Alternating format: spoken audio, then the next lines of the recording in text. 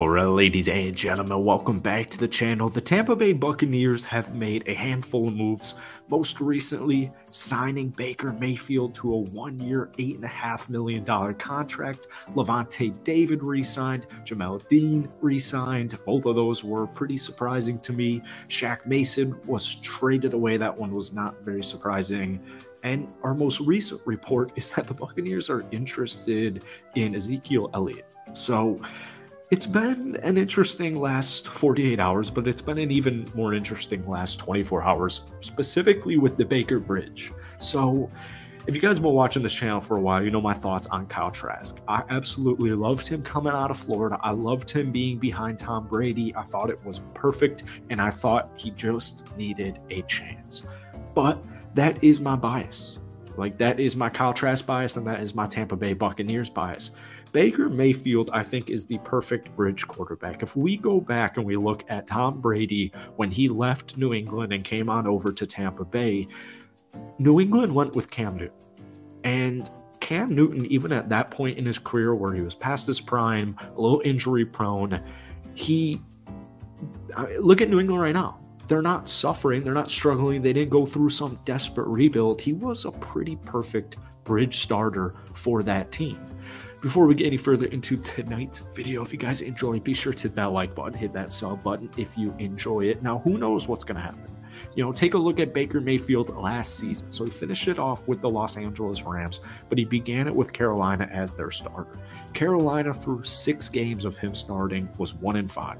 He had 6 touchdowns, 6 interceptions, a career low in completion percentage at 57.8. But I do want to mention Carolina at that time was a turmoil. They just fired their head coach. They just traded away CMC. That team was on the brink of disaster. And I don't think Baker Mayfield was the sole reason for that. I mean, even look at DJ Moore, who was there. It was kind of his only weapon on offense. If you bring him to Tampa, where you have Mike Evans, you have Chris Godwin, who knows who they're going to draft, honestly. Maybe they get Zeke, whatever happens, happens. But he has enough weapons in Chris Godwin and Mike Evans on this team where it's just not going to be a similar situation to Carolina. But let's say, for argument purposes, he has a similar start to Tampa like he did in Carolina, and Tampa Bay through 6 games is 1-5. So what do you do from there? Well, we'll wait and see if Tampa Bay drafts a quarterback. I don't think they're going to trade up and take somebody like, maybe Will Levis. I think the first 4 picks in this year's draft are going to be quarterbacks, and I think it's a hard bargain to pay for. I don't think it's in the Buccaneers' best interest. I want to get younger. I want to get more athletic on both sides of the ball. This offensive line needs redone. The defense, we need to find suitable replacements. There are a lot of holes on this team, and I don't think a quarterback at 18 is in their best interest in the slightest. But maybe they take a guy like Hendon Hooker in the 3rd or 4th round and let him and Kyle Trask battle it out for backup quarterback. Well, regardless, most likely, let's just use our current roster for argument's sake. Let's say that 1-5, Baker Mayfield is not working with Tampa Bay in the slightest. So what do you do from there? Well, now Kyle Trask finally gets his shot. Now Kyle finally gets his moment.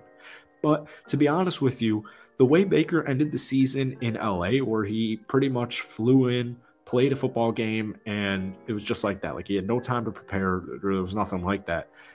1-3 in his brief tenure with the Rams. He threw 4 touchdowns, 2 interceptions. He had actually almost a career high 63.6% completion percentage. He had 4 touchdowns, 2 interceptions, and 850 total yards. If we get that Baker Mayfield in the NFC South, I know that the Panthers are making a bunch of moves, but that's the issue with rookie quarterbacks is, even though Carolina has the #1 pick, it still becomes, what are they going to do with that #1 pick? How's that #1 pick going to produce? What's it going to look like, et cetera, et cetera?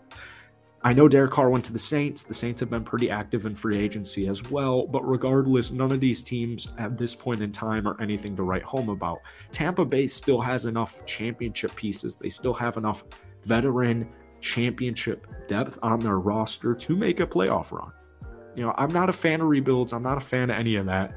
I get it. The Baker Bridge might not be in a lot of fans' That might not be what they want. That's not their first option. But to me, I'm trying to make do with what happened because the past is the past. It already happened, and we just kind of have to deal with it now. I don't hate it. I don't love it. I'm pretty indifferent. We'll wait and see what happens. Baker, a couple of years ago, or a handful of seasons ago, 5 years ago, in 2018, was the first pick in the draft for a reason. He had a good first 3 years in his time with Cleveland, 27 touchdowns, 14 picks in his rookie year, 22 touchdowns, a horrible 21 interceptions in his sophomore campaign, but he bounced back beautifully with Cleveland in his third year, led them to 11-5, had 26 touchdowns and 8 interceptions. So with a 28-year-old former first pick in the draft, you just never know what could happen, right? You just never know what could happen. So I'm hopefully optimistic. I am, trying to keep things level. I'm trying to be realistic about it, but I'm remaining optimistic because who knows what's going to happen with Baker Mayfield on this team. All right, Lavonte David and Jamel Dean are both coming back. Lavonte, 1 year, $7 million contract. This was a complete shocker. I was absolutely shocked that this happened. Jamel Dean coming back was also extremely shocking. This could mean a couple of different things. They want to, Lavonte more so wants to stay with Tampa Bay for his entire career. He's still got gas in the tank, and he wants to win, and he believes Tampa Bay is still a place where you can win. I love it.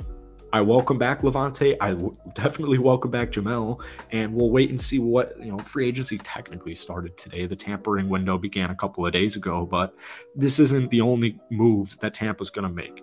They had to make money situations work. Like, they were not in a good place and still aren't in a good place salary cap wise, and that's why you see the Shaq Mason trade.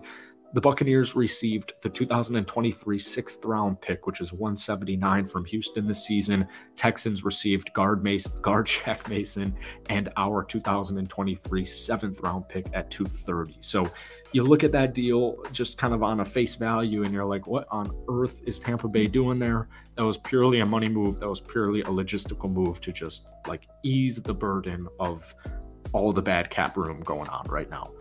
Lastly, the Ezekiel Elliott situation is interesting. Leo obviously is a goner. He's not going to be with Tampa Bay next season. I'm very optimistic about Rachaad White. We saw plenty of flashes from him this past year, more so towards the end of the year.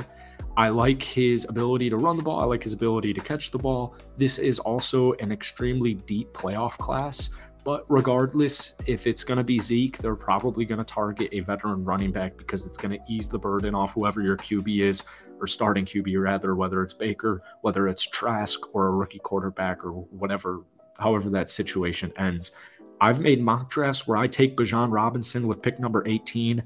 Bottom line is not pick number 18, but the bottom line is Bijan's not going to be available by then. He's climbing up these draft boards, and Robinson certainly will not be available by our first round pick. So it is what it is. Maybe they trade up to acquire Bijan. And the only reason I'm bringing this up is because I genuinely believe he is a Hall of Fame talent. I think he is clear-cut the best bet at having the most successful NFL career out of everybody, every offensive player, and honestly, every defensive player that's in the draft. So at number 19, you'll still read some mock drafts where the Buccaneers will be able to take Bijan, but I wouldn't be surprised if, we're 6 weeks away from the draft. I wouldn't be surprised if he just climbs up these rankings.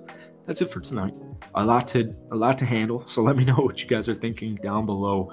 I don't think this is the worst offseason. I was kind of expecting a complete dumpster fire. This is not as bad as I was anticipating was going to happen, and I'm honestly starting to get a little bit excited. It is the Buccaneers, but I'm starting to get a little excited. So hit that like button, hit that sub button for daily Buccaneers content. Let me know what you guys are thinking about this offseason thus far, and I'll catch you guys later.